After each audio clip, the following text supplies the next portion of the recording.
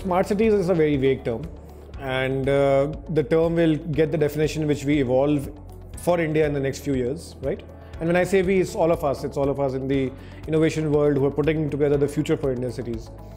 When we look at startups, we are looking at them as not just a service provider, but a group of people, a group of entities who can innovate within India, for India, within India.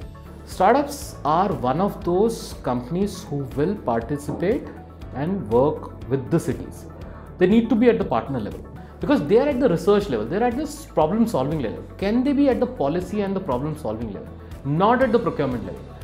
Then the startups engagement within the smart city will become much better. And today the ecosystem today is they are much more becoming a vendor or a supplier, rather than I want to be putting them onto the policy and the problem solving level, which is more on the administrative side, and that will actually take them into much higher pedestal.